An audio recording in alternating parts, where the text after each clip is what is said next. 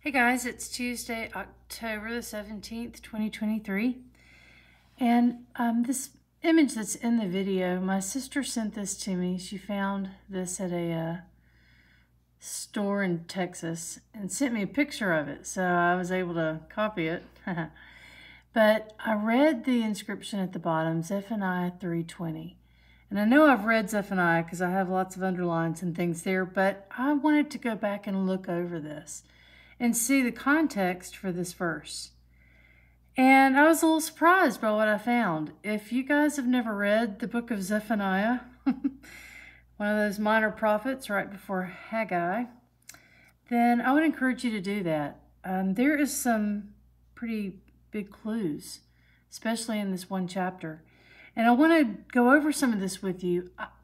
None of us probably were raised in a Jewish household that kept the feast days. I know I wasn't. Maybe some of you have been. I don't know. But I was never that familiar with the nicknames for these feast days. Now, I know that there's a lot of people that are watching Feast of Trumpets for the shout of the bridegroom, and I'm one of them, because we know in Joel 2 that the events all kick off with the blowing of trumpets in Zion, all right? But there's one feast day that has a particular nickname, and you can find it in Leviticus 23. In that chapter where all of the feast days are mentioned, every last one of them is called a holy convocation, except for one. And that one is the 8th day of the Feast of Tabernacles. That day is called a solemn assembly. And all of the verses that I can find about a gathering mention at a solemn assembly. I'll give you an example, okay? In Joel 2, verse 15, blow the trumpet in Zion, sanctify a fast, call a solemn assembly. Gather the people, sanctify the congregation, assemble the elders, gather the children and those that suck the breast. Let the bridegroom go forth of his chamber and the bride out of her closet. We also have in Daniel 12, where he talks about a time is coming when Michael will stand up. The great prince, which stands for the children of my people, there shall be a time of trouble such as never was since there was a nation, even to that same time. And at that time, thy people shall be delivered, every one that shall be found written in the book. Well, that doesn't mention solemn assembly, but I'm going to tie all this in with Zephaniah 3, so I just want you to keep listening here. There's another reference about a bridegroom coming out of her chamber. Now, we just read that in Joel 2, verse 16. Isaiah 26 says, verse 20 says, come, my people, enter into thy chambers and shut thy doors about thee. Hide thyself, as it were, for a little moment, until the indignation be overpast. For behold, Yahweh comes out of his place to punish the inhabitants of the earth for iniquity. The earth shall also disclose her blood and shall no more cover her slain. So that's Isaiah 26, Daniel 12, and Joel 2. I want to read Zephaniah 3 to you now. Now, I would encourage you, go read this. It's just 3 chapters in the whole book. But go read chapter 3 for yourself. I'm gonna read this chapter to you out of the King James. There's a couple of other different good translations of this, but the King James is where I'm going to pick up here. And I almost kind of think that might be what we're seeing happening in the Middle East too. But I don't want to weigh in too much on that. Just let me read this to you and you tell me what this sounds like to you. You can say it in the comments or whatever. Woe to her that is filthy and polluted, to the oppressing city. She obeyed not the voice. She received not correction. She trusted not in Yahweh. She drew not near to her God. Her princes within her are roaring lions. Her judges are evening wolves. They gnaw not the bones to the marrow. Her prophets are light and treacherous persons. Her priests have polluted the sanctuary. They have done violence to the law. The just Lord, or I'm going to say Yahweh, is in the midst thereof. He will not do iniquity. Every morning doth he bring his judgment to light.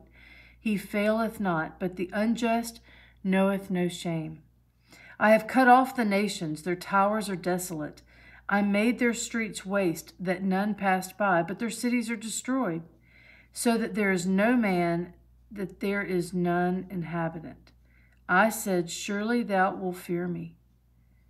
Let's back up a second there. Verse 6, I have cut off the nations. Their towers are desolate. That makes me think of 9/11. Verse 7, I said, surely thou wilt fear me. Thou wilt receive instruction, so their dwelling should not be cut off.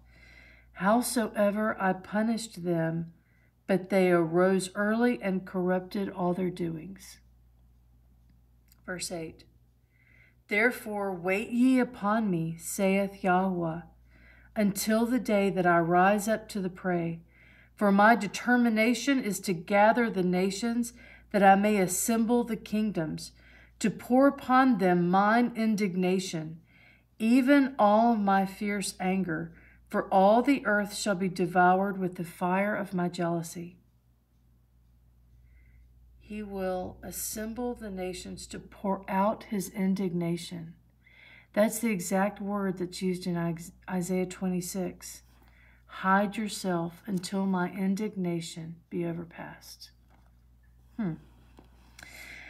Verse 9, for then will I turn to the people a pure language, that they may all call upon the name of Yahweh to serve him with one consent. I don't believe that's happened yet, personally. I know they've relearned Hebrew in the nation that calls itself Israel, but this appears to be of one consent with all nations, maybe all people. So pray about that verse. That's just my thoughts. Verse 10, for from beyond the rivers of Ethiopia, my suppliants, even the daughter of my dispersed, shall bring mine offering. In that day shalt thou not be ashamed for all thy doings, wherein thou hast transgressed against me. For then I will take away out of the midst of thee them that rejoice in their pride. And thou shalt no more be haughty because of my holy mountain. I will also leave in the midst of thee an afflicted and poor people, and they shall trust in the name of Yahweh. This is not describing heaven.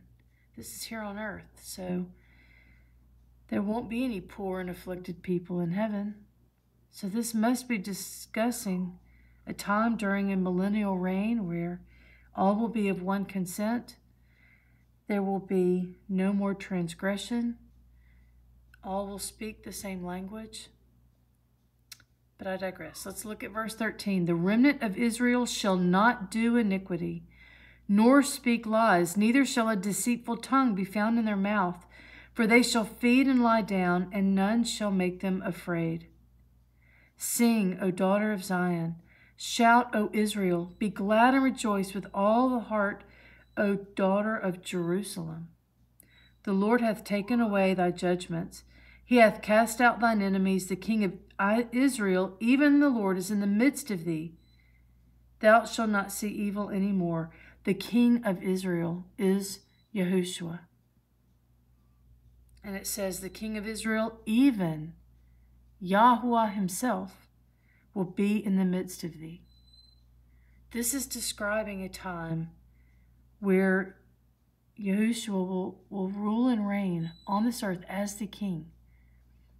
We don't put Yahushua above the Father, but we honor him as our King. And when we show love to our King, we're showing love also to our Father who sent him to us. So I'm going to continue reading. Verse 16, in that day it shall be said to Jerusalem, fear thou not, and to Zion, let not thine hands be slack.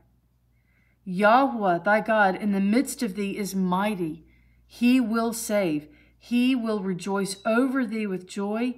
He will rest in his love. He will joy over thee with singing. And here it is, verse 18. I will gather them that are sorrowful for the solemn assembly, who are of thee, to whom the reproach of it was a burden. The way I'm reading that there is that those that do keep the Father's feast days are reproached, were scoffed at, were put to scorn. What, are you Jewish? I can't tell you how many times I've been asked that. So it says, I will gather them that are sorrowful for the solemn assembly, who are of thee, to whom the reproach of it was a burden. Behold, at that time I will undo all that afflict thee, and I will save her that halteth, that means limps, and gather her that was driven out. And I will give them praise and fame in every land where they have been put to shame. At that time will I bring you again, even in the time that I gather you. For I will make you a name and a praise among all people of the earth when I turn back your captivity before your eyes, saith Yahweh. Now that's what the King James says for verse 20, but the verse that I've got up here is worded, at that time I will gather you. At that time I will bring you home. Guys, this solemn assembly sounds like something we really need to be watching for. I believe with all my heart that, according to Joel 2, everything will kick off with the shout and blowing of the trumpets in Zion. That starts the whole chapter of Joel 2. Blow the trumpet in Zion and sound an alarm in my holy mountain. Let all the inhabitants of the land tremble, for the day of the Lord cometh, it is nigh at hand. And then back down to 15. Blow the trumpet in Zion, sanctify, fast, call a solemn assembly. I don't personally believe we've seen the Feast of Trumpets yet. I don't know what calendar the Father's using. We're watching. All of you are watching too, I know, or you wouldn't be listening to this more than likely. If this season is the time, then we need to be aware of the solemn assembly for the time that we will be gathered. I believe that when the wise and the foolish virgins went out in Matthew 25, they thought Yeshua was coming at that time, and he tarried, it says. So they all slumbered and slept, but then they were awakened by the shout of the bridegroom. I believe that that will happen with the blowing of the trumpets. But they weren't gathered right then. Guys, they woke up and began to trim their wicks, meaning they repented. They cut down the wick on their lamp so that their light could shine the brightest. And only then did the foolish realize they didn't have the oil to keep their lamps lit. But the wise did. And the wise didn't offer their oil to the foolish because they said, we may not have enough to get to him ourselves, which tells me some time will pass before they get to the bridegroom. I believe that's the time of the harvest. So if it's true that we have not seen the Feast of Trumpets yet, because I believe if we are in that season this fall, and I'm still believing that till all the possibilities are up, I don't know that we've seen the Feast of Trumpets yet. And if that's the case, then I would be watching the next full moon. They confirmed the sliver of the moon this yesterday. If that were the Feast of Trumpets, I think we would have heard something. So I'm going to continue watching. The next possibility and the last one, according to what I can figure, is October the 28th for the full moon. And coincidentally, there's a blood moon eclipse on that night. Now, if that is when the trumpet sounds, and it says in Joel 2 that the day of the Lord is at hand, so that won't mark the day of the Lord, it will mark the day of the Lord being at hand, then we will be watching through Yom Kippur on November 7th, the start of Feast of Tabernacles on November the 12th through the 19th, and then the solemn assembly could be November 19th. I'm not setting dates. I'm just sharing possibilities, and that would be based on the full moon. If it's based on the sliver, that would have probably been yesterday for the Feast of Trumpets, Yom Kippur, October 26th. Feast of Tabernacles would start October 31st and go through November 7th. November 7th would then be the solemn assembly. I'm sharing all of this to say we need to be watching for the solemn assembly. We'll hear the shout of the bridegroom, but the gathering takes place on a solemn assembly.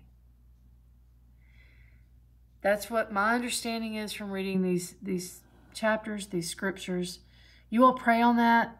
Ask the Father to confirm it if that's true.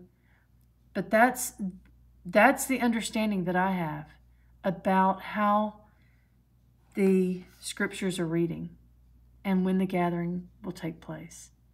So thank you all for listening. I'm just sharing my thoughts here with you, but there's still much to watch and there's more to come.